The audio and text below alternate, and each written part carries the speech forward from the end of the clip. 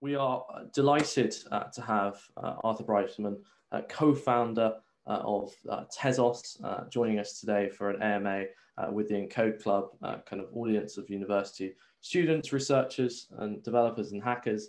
I know there are a lot of kind of leaders of the student clubs we work with at Encode Club from across the world, over from Europe to America. Probably not the Asian universities today. This is slightly the wrong time zone for them, but I know a number of universities in Africa and South America as well. So thank you all for joining today and for this event. The style is our usual AMA style for those of you that have kind of been here before. We'll start off with kind of 15 minutes of questions from myself to get the conversation started. And then after that, we will open the question up, open the questions up to kind of you all to ask whatever you want. You can either ask a question with your video on and ask it kind of face to face, or you can put it in via chat. Usual kind of rules apply, everyone. Please be respectful. This is a nice, happy, safe space. So please do be good people. And if you do notice any bad actors, as it can happen with any event, do let myself or George know, and we'll kind of get on it immediately. That is the housekeeping. Arthur, it's such a pleasure to have you. A few words on Arthur's background for the few that might not know.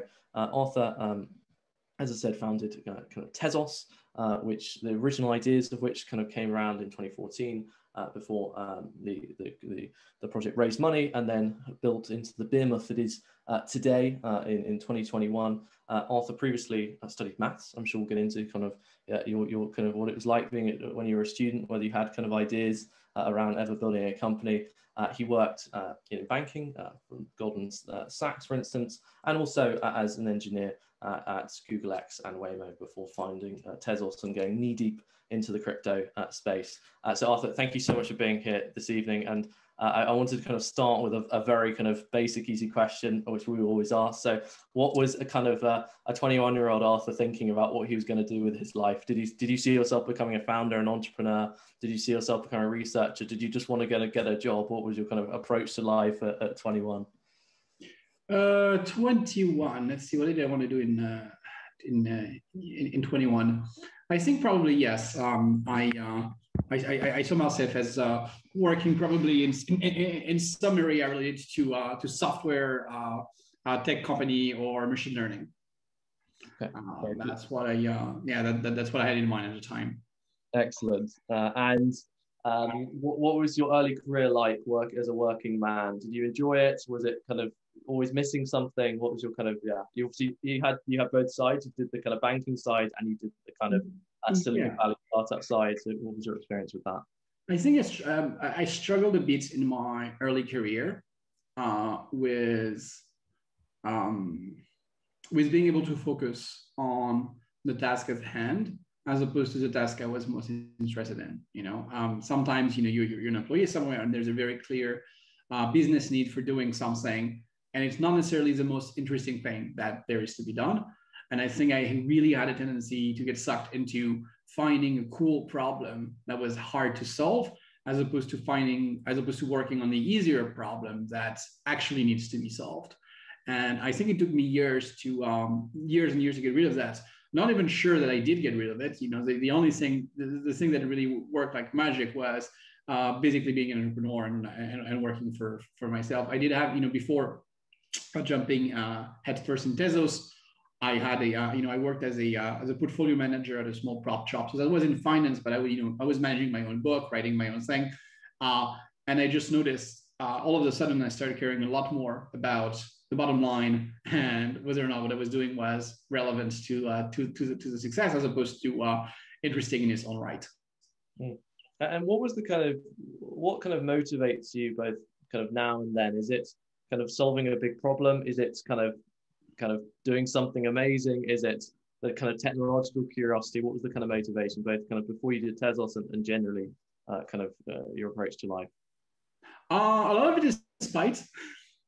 I'm kidding 50%. It is a very powerful force. I really got into this because people were wrong on the internet, and at least originally.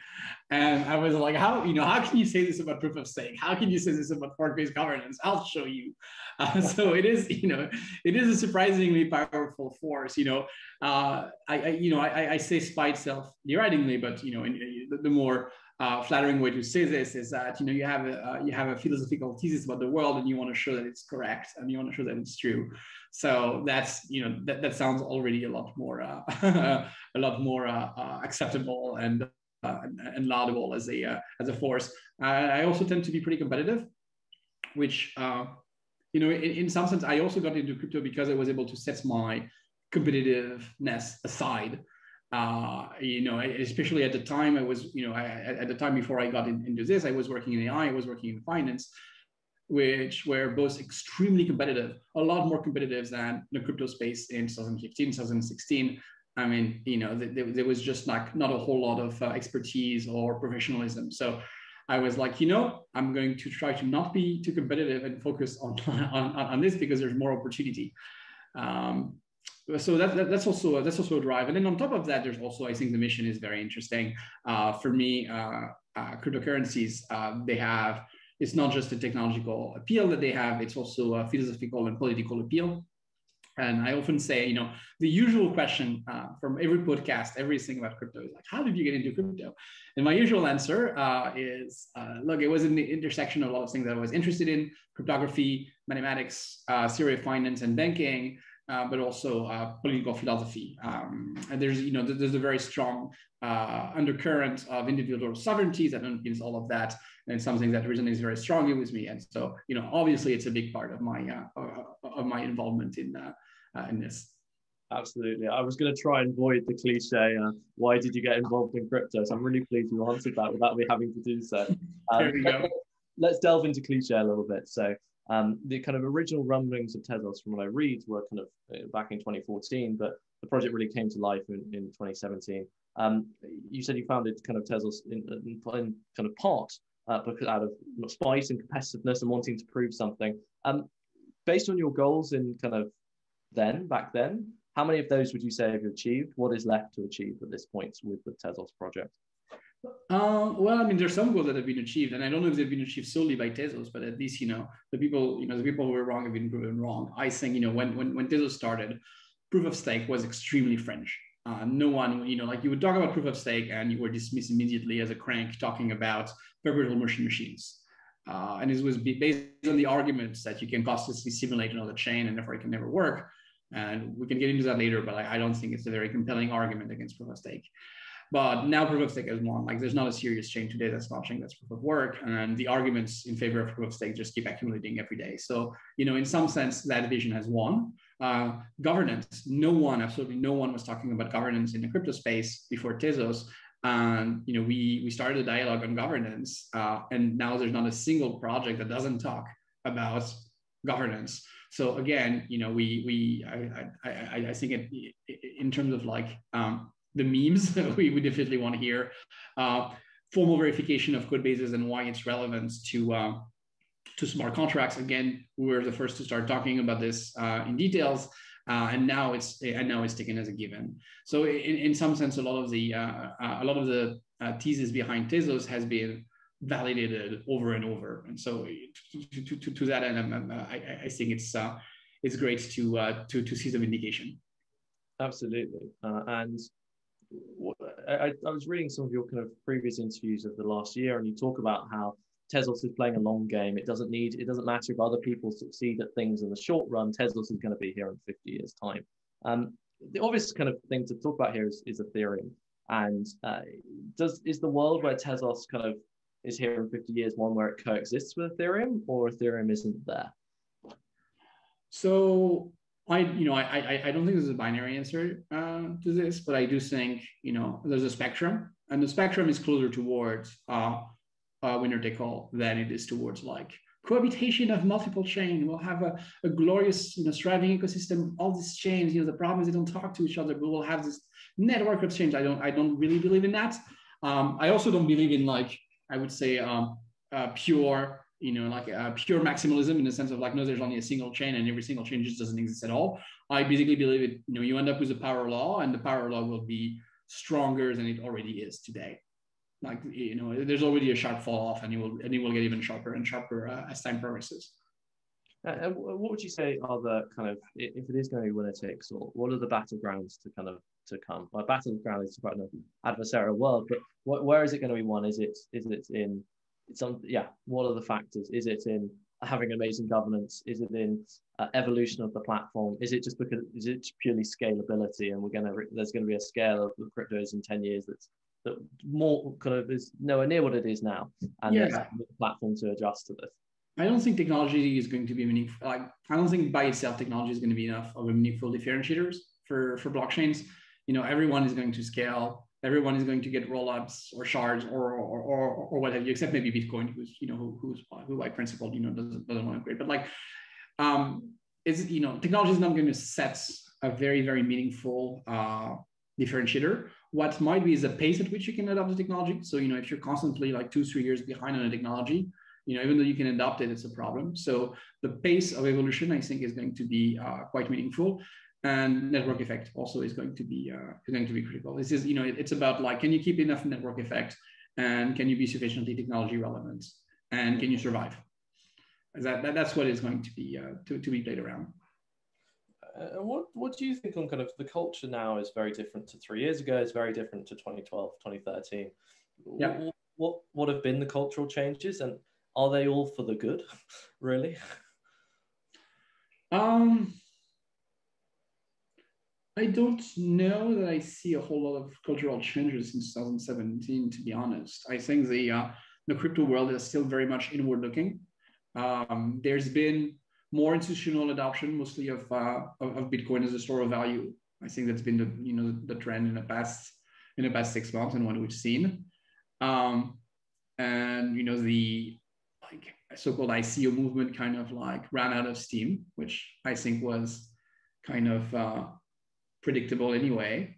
So I don't attribute that to like I don't attribute that to necessarily to a change of culture. Just people understanding that it's not magical. But yeah, no, I think we're still very, very much inward looking. If you look at crypto Twitter today, it looks very much like crypto Twitter in 2017. So I don't think there's been much of an improvement, actually. Okay, fair enough. And what would you say is or will be the killer use case on Tezos? I mean, Ethereum, you could argue it's been DeFi, NFTs, and obviously these are universal use cases. No one saw the killer use case of Ethereum was DeFi until like last summer. Like the killer use case of Ethereum is a moving targets. Now, don't get me wrong, they're doing well, but one of the things that they do well is narrative surfing. You stay on top of a narrative, and then the narrative collapses, and you get into another narrative, and then you get another narrative, and then we'll get all the narrative of like of DeFi as well, because there's DeFi and DeFi. So for me, DeFi before last summer was essentially decentralized exchanges, lending. All of that is great, and then it came to mean yield farming, and yield farming I don't think is here to yield farming is not here to stay. Like at least it's not going to be very, very meaningful. I do think that decentralized exchanges are going to stay. The idea that you can have permissionless liquidity is a big deal. So essentially, like what would happen in 2017? People would run an ICO, then they would have a token, and then they would have to beg CZ with $1 million to list their token on Binance. That was a workflow. And then enters Uniswap, and then you realize, well,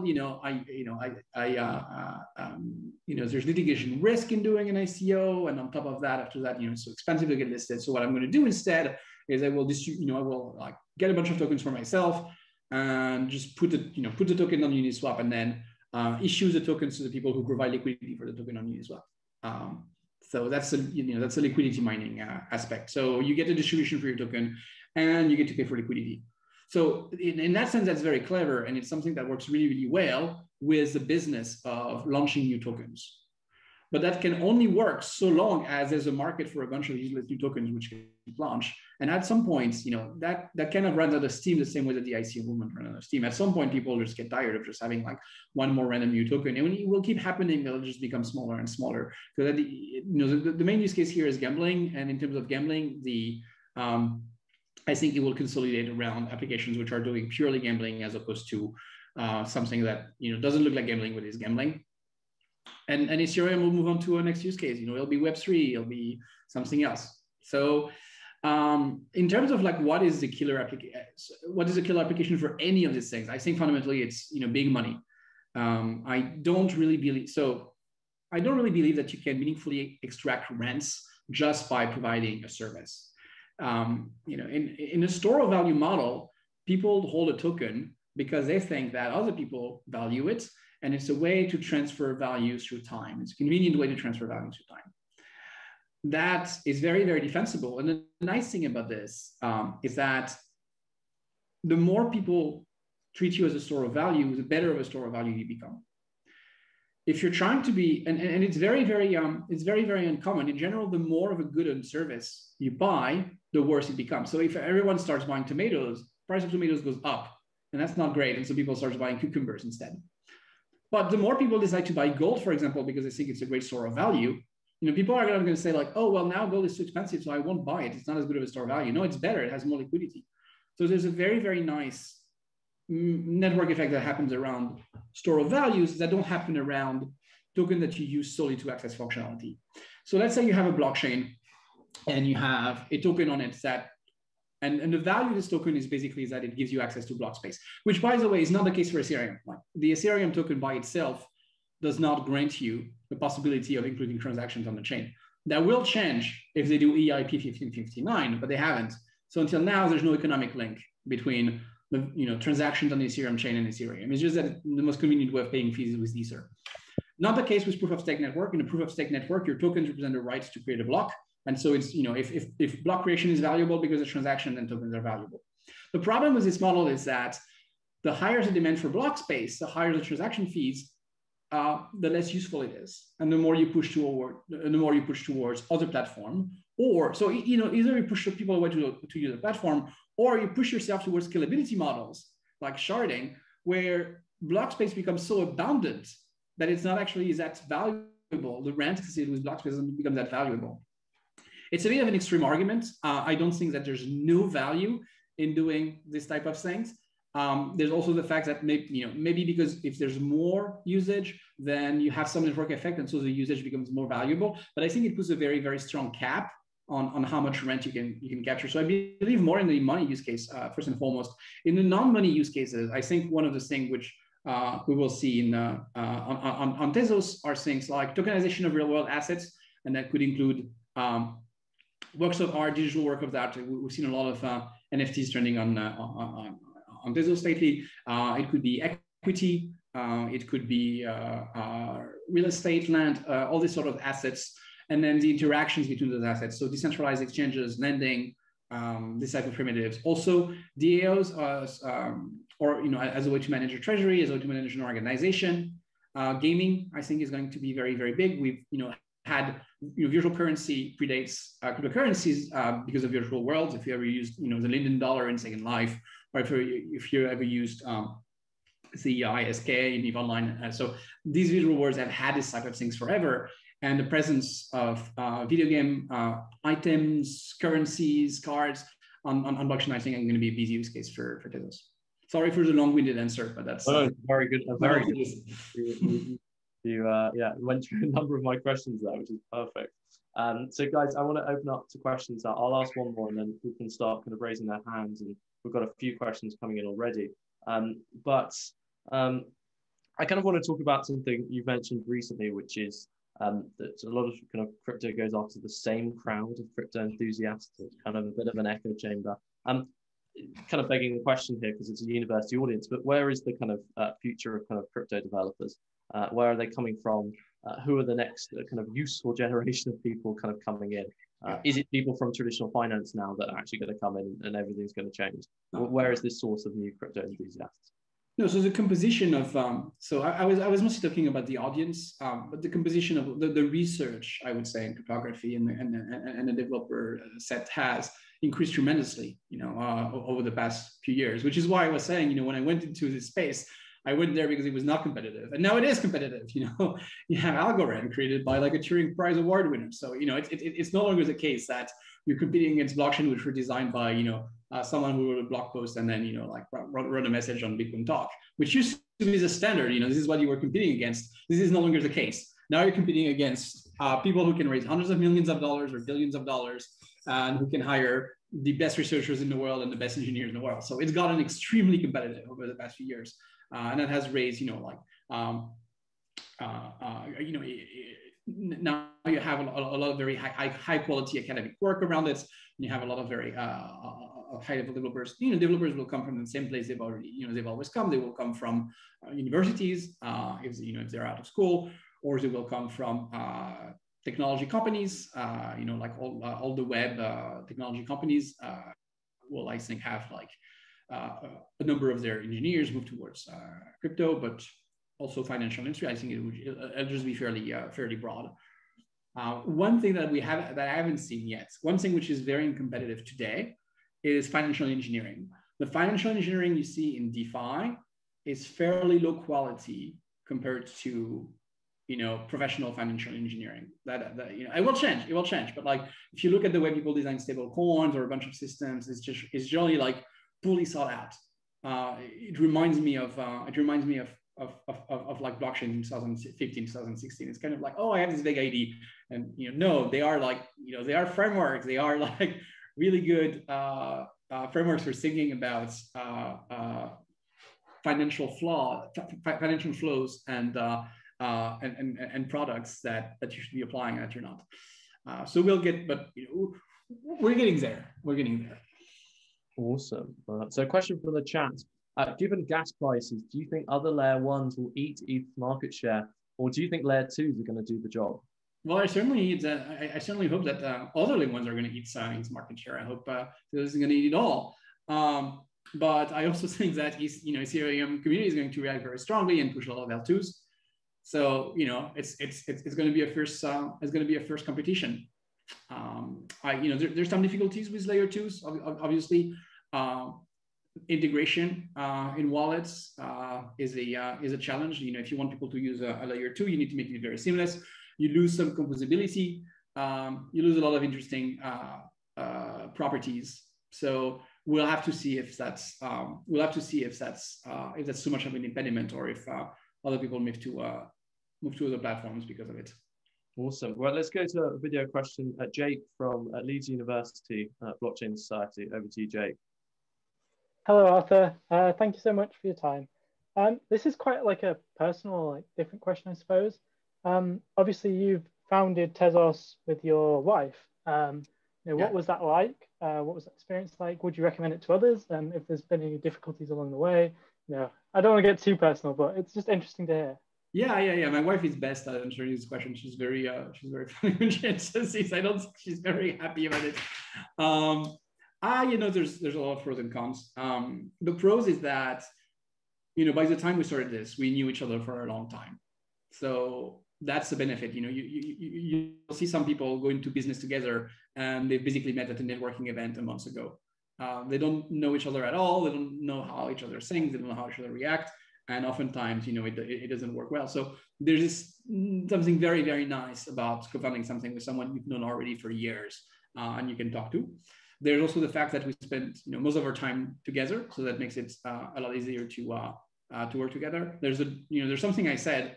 I said, well, the great thing is that if I had this was in an interview with Kathleen, and I said, if I have an idea at 2 a.m., I can wake up Kathleen and talk about it. And she was like, wait, do you see this as an upside? And the downside, of course, is that you basically have to compartmentalize and you have to set time for yourself. Otherwise, the work can invade everything. You can end up just talking about work all the time. And I think you have to be very deliberate about setting times during the day where you're just not going to talk about it. And of course, it can be very stressful. We went through extremely stressful times with Tezos, and with the emotional component of being a couple. Sometimes it can magnify things, but overall, I think it made us stronger. Awesome. Thank you. Good question, Jake. Over to Fraser from the University of Edinburgh FinTech Society to ask a question. Hi. Hello. Sorry, one second. Just turn my camera on. Yeah, thanks, Jake, for asking the question. I was too scared to ask. I'm kidding.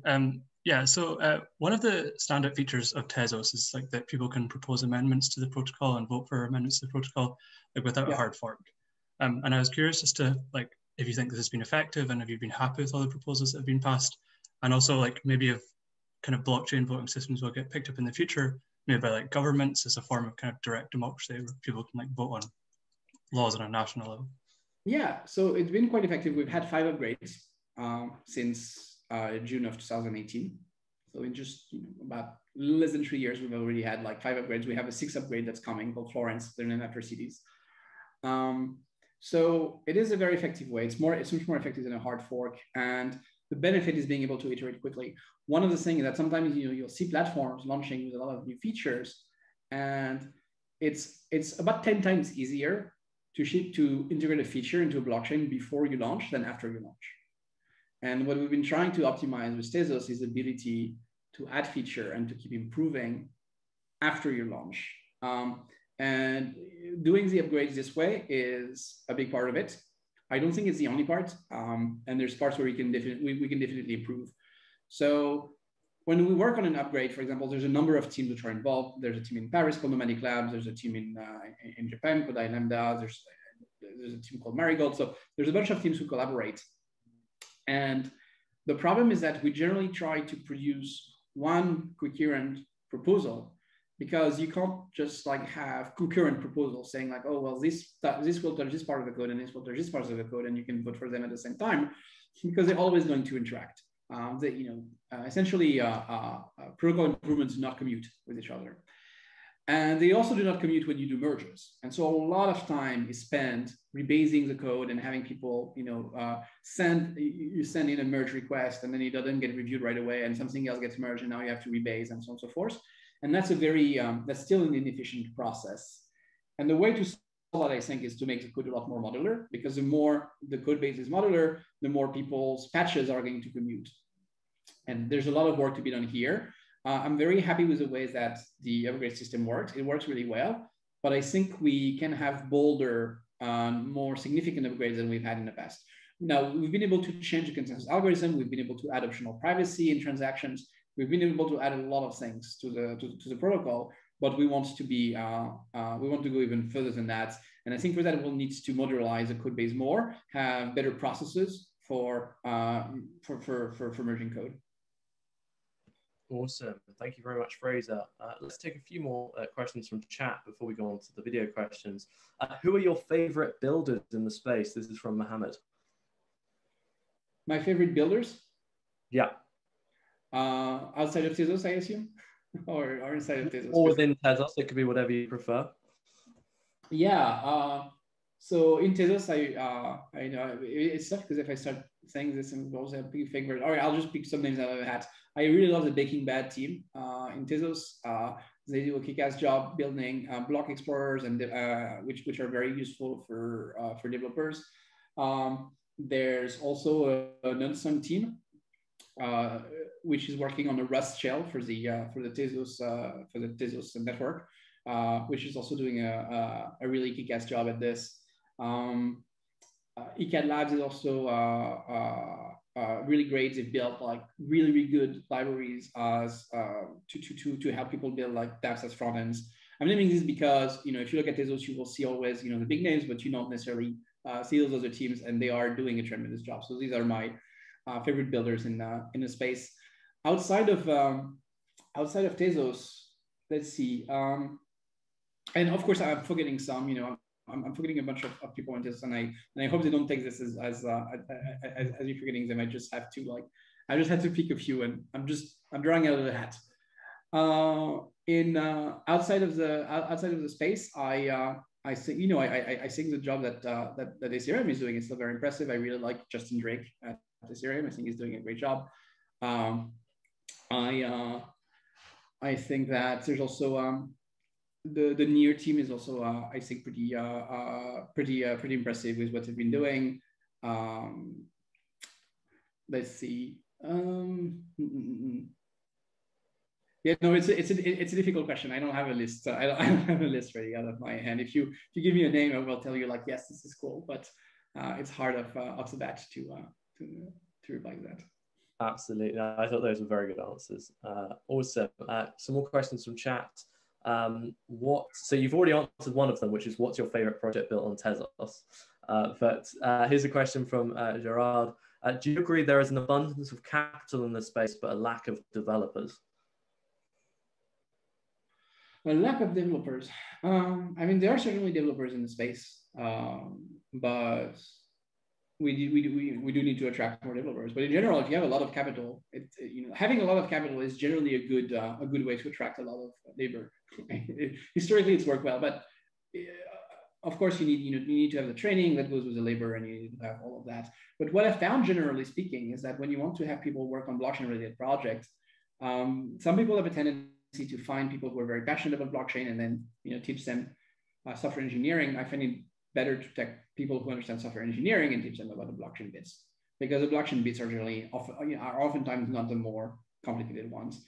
And that that trend is changing, of course. But unless you're really dealing with the very core protocol, unless you're trying to think like, okay, how do we solve the problem of making faster commitments to our entire states in different blocks? How do we pipeline transaction verification and this type of things?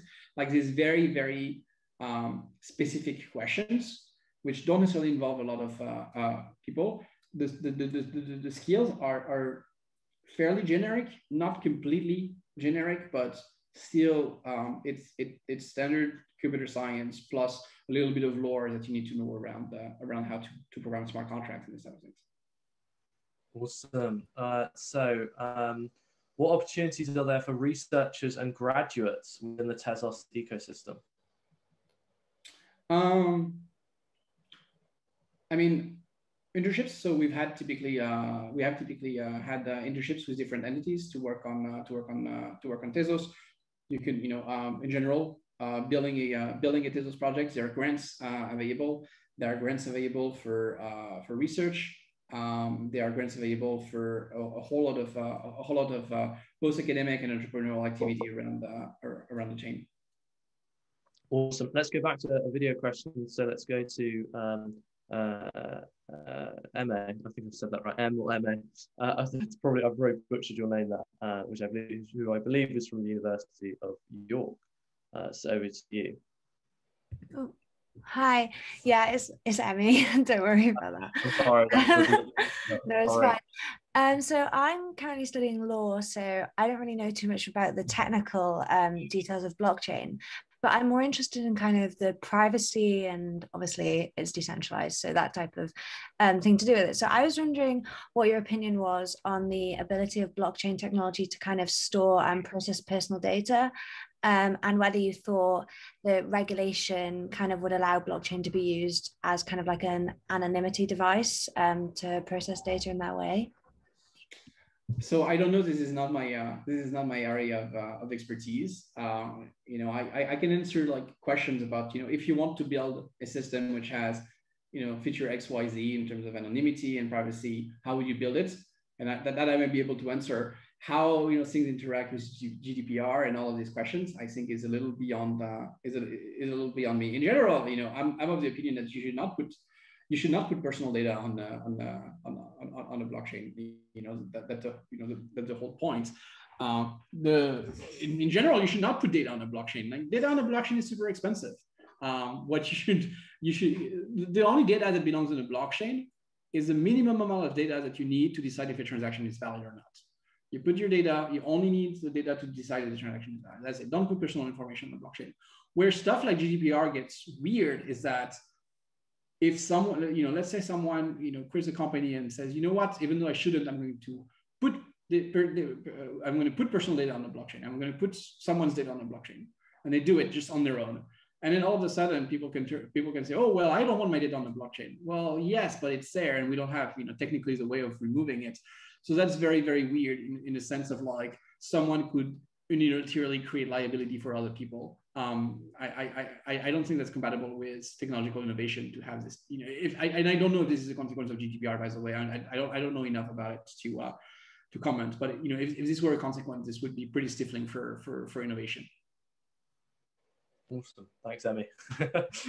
Over to hear from the University of Cape Town Blockchain Society. Hi. So I was just wondering, with sort of Ethereum 2, forking and adopting a lot of the technological differentiating factors that Tezos had, like proof of stake, what do you see in the long term as some of the primary technological advantages Tezos would have to incentivize people to hold it more than other currencies in the future? And then I was also wondering, Tezos definitely has far more governance than the majority of cryptos out there. And how does that how do you find managing that process works with a board that have varying visions and sort of technical knowledge? Yeah, I wish that Demphir was still in charge of the Ethereum 2.0 roadmap. That was a good time. Unfortunately, now they're going to ship. For a while, I also said, I have an article basically from early 2017 where I said why Tezos isn't pursuing sharding, and I said essentially, look, Ethereum is like tying itself to the sharding saying before proof of stake. Sharding is extremely complicated and it's delaying the proof of stake effort. And here's another solution, and I describe something which is basically the proto idea for doing ZK rollups. That was my blog post for 2017. It also inspired the work that went in Starkware, for example. And I think I was right. Now they're saying like, oh, well, maybe let's not wait until sharding to have proof of stake. Oh, maybe let's do rollups. So yeah, it's sad, but it's fortunate that it took them a few years, but and I wish they pursued more and more sharding. So like I said earlier, I don't think technology is going to be a meaningful differentiator, to be honest. And I also think that Tezos is also going to, Tezos has had, historically a technological lead. Obviously, like blockchains are starting to close a gap, but we can recreate a gap because we have this ability to upgrade a little more seamlessly and hopefully not take 5 years to ship, 5 or 6 years to ship a proof of stake improvement. Awesome. Thank you very much for that. That also looks like a Man United shirt. That is, and if it is, that's not the right. Which shirt is that? Oh, it's just generic. No, it's like I think it's the Monaco. Well, yeah, Moroccan. Okay, I got that completely wrong. So as long as it's not a Man United shirt, we're good. Yeah, right. Thank you very much to hear. George, do you want to ask some of the questions that are going around in chat? Sure. So we have one question from, let me just find. Oh, it's lagging out. But the question is, do you believe that we're still in kind of the early stages of blockchain, or are we kind of passing that now? And what are the indicators that you'd kind of base your answer on going forward to kind of tell where we are in the blockchain space? Yeah, I think we're very much in the early days. I mean, even if you look at the most successful applications on Ethereum, for example, their number of users is in like the thousands or tens of thousands every day, which is extremely low. If you build, anyone today who builds like a video game or a web chatting application who would have this number of users, this would be considered a failure. Now it's different because there are users who are paying a lot of fees. So if you're looking at like how many fees are being paid, actually quite a lot of money being spent. If you break down why the fees are being paid, some of it is network congestion, but a lot of it is MEV. And so a lot of it is basically saying, look, people are gambling, and when they're gambling on the chain, they leave dollar bills on the sidewalks, and then you have people competing for getting those dollar bills. So this is primarily, a lot of the source of the fees come from that. And those things tend to get erased away over time. So my general feeling is that it's still very, very early, and we're still far from seeing mainstream applications. I think some of the first mainstream applications we're going to see will probably be in the video game space and in the NFT space. Awesome. And then we have another one from Victoria, who asks, obviously proof of stake seems to be becoming quite a mainstream in a lot of the newer blockchains as well now, so maybe a bit more popular. And what do you see as any improvements that could be made to proof of stake over the next 10 years, or will we perhaps move beyond it to a different consensus mechanism? Do you have any thoughts on that? I mean, the ideal scenario is that you don't have a consensus algorithm in some sense. I don't know if it's possible, right? But the ideal scenario is that when you think of decentralization, you have to think of decentralization not as a goal, but as a tool, right? The goal of the tool, decentralization is useful for your security, because maybe you can make an honest majority assumption, for example, as opposed to just saying, well, I'm going to trust that one person. Decentralization is useful for censorship resistance. Maybe, if this person does not include my transaction, this person will. The ideal system is not one which is really centralized. The edit system is one which should be run by a single party that you trust with nothing. Essentially, they run it and then it works flawlessly. You don't have to trust them. There's no security. There's no security assumption. And somehow, if they stop doing it, you replace them with someone else. There are systems which have similar properties to that. So, for example, if you're looking at a plasma channel and you have the operator of a plasma channel, of course, this is backed by a blockchain, but the operator of a plasma channel is sometimes in a state like this. They are very difficult problems in trying to do this, in particular around data availability. But it is an interesting thought experiment to see, like, what can we get in terms of consensus. The properties that we want. It should not matter who's part of the consensus. That's the ideal. It should not matter if you have a stake to participate or not. It shouldn't matter if you're burning energy. You should have something where basically you can just connect and see what's and see what's happening. Things that you might want. You want to be able to support many validators. If you're going to have consensus, if you're going to have decentralization, then obviously you want to have as many, you want to allow as many validators as possible. Although, to be honest, most blockchains today, they're not going to struggle because, my algorithm, unfortunately, my algorithm is so limited that I can only have, 1,000 validator. Go and get 1,000 validators first, because very often, especially if you have generally you're going to have a linear model for incentives, in the sense of if you're a validator and you validate 1% of the network, you're going to get 1% of the rewards. And you want to have a linear model, because if your model is super linear, then people are going to agglomerate to be bigger and bigger so that they make more reward. And if your model is sublinear, then people are just going to Sibyl you and just, they will split their stake and pretend to be many. So, you see blockchains like Cardano, Ethereum 2.0, where they say oh, your stake can be at much this. And so they will say oh, we have this many validators. But of course, there's an incentive to split your stake, so you can't really trust a number. But even if you have a flat linear model and you can accommodate as many validators as you want, you're still going to be dominated by the least cost avoider. And so there's just natural economies of scale which are going to come. You can try to have these economies of scale, and I think to some extent, having capital at stake is a pretty good these economies of scale, but it's going to be limited. So you're really, the main problem you should be solving is not thinking how your algorithm is going to, scale from n squared to n log n or anything like that. The main problem you should be solving for is how am I going to incentivize enough people to participate? Sharding is partially an answer, in the sense of if you have more of a stake, then you get more stuff to validate and you need to spend more computing resources. But you're not really being paid for your computing resources, are you? You're being paid for being a person who validates a network, yada yada. So it's not it's not obvious that this is the most important factor. The one thing which would be a big breakthrough is that we've seen algorithms and consensus in the space move towards things which are very much like Nakamoto consensus. So longest chain algorithm based on some randomness and generally on-chain reorganizations, and then the synchronicity assumption. So that's what you have with the Tezos consensus algorithm, which also inspired the Ouroboros one, which is more often cited. That's also what you see in a bunch of early ones. And then we move towards more of the, let's take a classical BFT consensus and move it on a chain. And so these have the benefit of being asynchronously safe, but they also have the annoying properties that only one third can, in theory, fork your chain or stall it.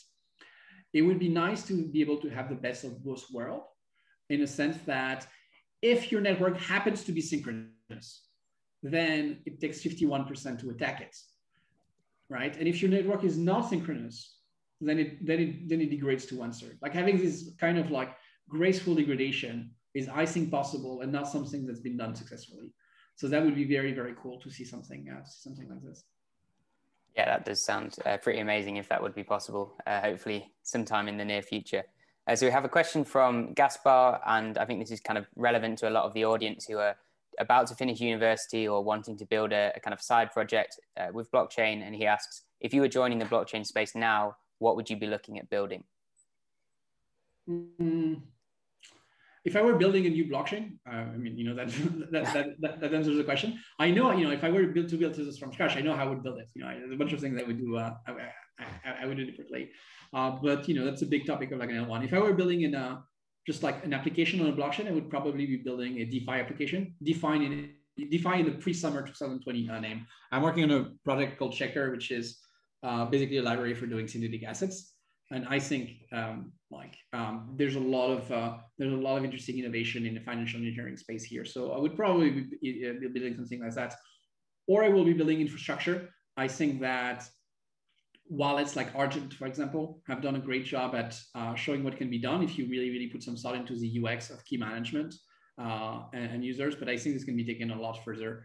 And so I think I would be working on I might be working on a wallet. Awesome. And then we have a question from Pooja, who asked, what do you think about the quality of the crypto community in London? And kind of just to add to that myself is, are there any other areas where you see there's a lot of innovation around blockchain across the world? So I moved to London in February of 2019. And 2019 was pretty busy, and I was traveling a lot for conferences. Then I went to Miami in November 2019, spent a few months, and then there was a pandemic. I went to Singapore during the pandemic, spent about 6 months there, returned to London, and then I was in quarantine. This is a long-winded way of saying, like, I haven't actually had a chance to interact that much with the community, even though I've theoretically been there for over 2 years now. So I'm looking forward to the world reopening and discovering a little more of the community in London. Awesome. And then from myself as well, are there kind of, a lot of the time people have some certain books which they say had a big influence on them when they were kind of younger. Would you have any kind of 3 favorite books that you would recommend to the audience today?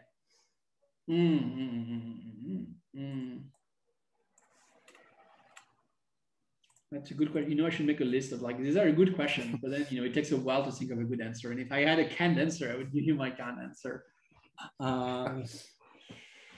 No worries, we can let you think on that one. So Marek has a question around, you mentioned that DeFi, a lot of DeFi projects and kind of a bit average in terms of how they've been built. What would you say DeFi is lacking to become more or just better in general? I think it's lacking like addressing a real problem. So far it's very self-centered in the sense that, what do you get in DeFi? So you're going to get lending, and lending is either going, collateralized lending is going to be either people who want to trade with margin, or they are going to be people who want to take a loan because they don't want to sell, because they don't want to trigger capital gains, for example. That's going to be your main, tax optimization and trading. So it's very much around, like buying and selling and holding these things. Then you're going to have DEXs. And again, DEXs are about trading. So the only thing that is facilitated by this whole DeFi ecosystem is a trading of tokens. But and a lot of these tokens are here to facilitate the trading of other tokens. It's like, great. Now you have all these DEXs, and using these DEXs, you can you can borrow money against your ETH, and you're going to use that to buy Uni on a DEX. Why do you buy Uni? Because it's a great token. It powers a DEX. What are your, if you think of it as a country, these are your imports. These are, inner activity. What are your exports? What are you doing? So one thing you're doing is entertainment. People like to gamble, and so they can gamble on this, and that's one of your export is entertainment. But I think I think it's limited, and I think at some point people realize that, hey, I can get a smaller vig with like traditional lending, traditional gambling sites. The other thing that you could export is prediction markets. So prediction markets are DeFi, but you really don't hear about them that much. They're not very mainstream, but I think I think they have the benefit of like actually solving a real problem. Like they can help with insurance. They can help also with learning about things. So, insurance, if you're just buying in the market, learning about things, if you subsidize a market maker with prediction markets to learn about events. So I think that's a fantastic use case. So-called stable coins, especially, and I'm not talking about the one which are tokenized bank accounts. I'm talking things like similar to DAI or similar to Checker. I think those are very interesting because they provide an alternative to cryptocurrencies, which mark as a more stable means of exchange and store value. So I think these are super interesting. Peer-to-peer insurance, so a little different than prediction markets, but if I want to insure my friends easily, you remember maybe the lending platforms, like peer-to-peer lending platforms. I wish I could see the same thing with insurance, because the cost of insurance can be a lot lower. Synthetic markets are interesting. The ability also, but also straight tokenization, the ability for someone in a remote corner of the world to own, $10 worth of diversified real estate portfolio. That's a cool thing. So I want to see a lot of these things in DeFi, more so than, I have a token from like a lending protocol that I trade against a token for index protocol, which I'm using to trade. So it's very circular. Awesome. And then Eddie asks, what skills is the crypto sector lacking right now, and what should students nowadays focus on to prepare for a bright future in the blockchain industry? I think that this space is very multidisciplinary, and to be effective in this space, you really need to grasp all of this. And I would say you need to have a very strong background in computer science, distributed system, cryptography. Although cryptography is, everyone thinks cryptography when you say, well, I'm going to work in cryptos or cryptography, but actually the cryptography part is oftentimes overblown compared to distributed systems and just like straight standard computer science. But also, I would say having a really good background in financial economics, market microstructure, this type of things is very often lacking. So microeconomics, financial economics, market microstructure. Awesome. And then one final question from the chat. Singo says, generally UX, as you mentioned in blockchain, is just quite poor across the board. And this is something that a lot of people are focusing on, because it's hard for newcomers to come into the blockchain space when they have to kind of have complete ownership over these keys, which isn't something they're used to, given, say, with your normal bank account, if you send money to the wrong person or something, it can usually be reverted. So what kind of reasons are there for UX being in blockchain so poor, and how can they be solved? I think it's poor because it's difficult. It's really difficult to get a good UX to blockchain. I mean, think about building a dApp on a blockchain. First of all,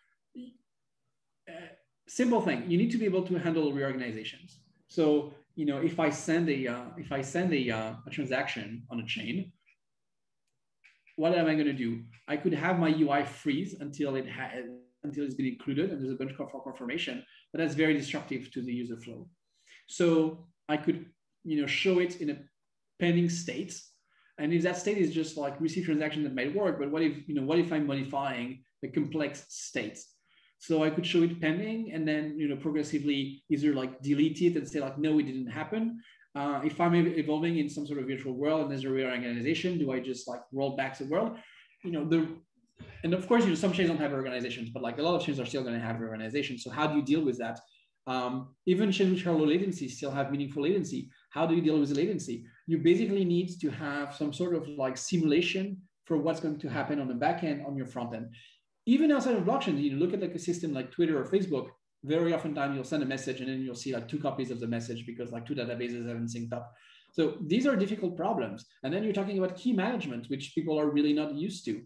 Like teaching people about key management and the consequences of losing their key or having their key stolen is also very difficult. There's just so many moving parts that it's really hard to get it right. Now, that being said, with the amount of money that's sloshing out in the space, I still don't understand why not more has been put towards really good UX. It seems like at some point there will be like something will click and we'll see it, but so far we haven't seen it. I don't include exchanges. Exchanges have had tremendously good UX because they have also this very fast feedback loop. They get like tons of people logging on their websites every day, and so they get all of these users reports. So maybe the lack of users is also why it's very it's a vicious cycle. But if you only have users who don't mind about the bad UX, you don't necessarily get the feedback you need. So you need to actually do like user focus groups and like recruit people, see how they interact. It's costly, it takes time. Awesome. Thank you very much for the insights. I'll hand back to Anthony.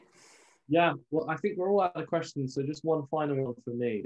It's just kind of a question we'd always ask, which is, what is your advice to the average student who's interested in blockchain, wants to get involved, is involved already? What is your kind of, from your perch of wisdom, what is your advice to them? Learn to think from first principles. It's very easy to just like read something and parrot it, or take something, take something for granted, or like, think in terms of tags or labels. And I think that's not helpful. You really want to understand why things work, what are the basic principles, and once you do, it's a lot easier to think about this space. I see a lot of people who have preconceived notions about cryptocurrencies and blockchains, and it's only when you're able to really get it down to elementary little bricks that you can that you can think about it well. Awesome. Very good advice indeed, Arthur. Thank you so much for fantastic insight and answers, and yeah, really going through stuff at times in depth and at times with concision, which is kind of very nicely done indeed. So thank you so much for your time this evening. Thank you. Awesome. Well, for everyone who joined, again, thank you for joining, asking questions. If you're a graduate student and you're interested in Tezos and you want to work on some Tezos related project, or you have any questions, maybe you're looking for a job, maybe you're looking for an internship, you can feel free to email me. It's arthur.breitman, which is my first name, my last name, at tezos.com. So, if you're interested, really do reach out. Awesome. Well, I encourage many people to do that. I know we had a lot of interest in Tezos when Tezos was sponsoring our hackathon last year, and that was all very fun. So yeah, if you're recently about to graduate, you need an internship, I can't think of any better places to do it at Tezos. I know particularly the technical team and Nomadic as well were outstanding with us. Please do get involved in the Tezos ecosystem, everyone. Well, thank you all for joining. Do stay involved. We have hackathons and events coming up. But Arthur, for now, thank you very much. Thank you. Have the slightly lack of sunshine in London, and see you all very soon. Thank you very much. Bye bye.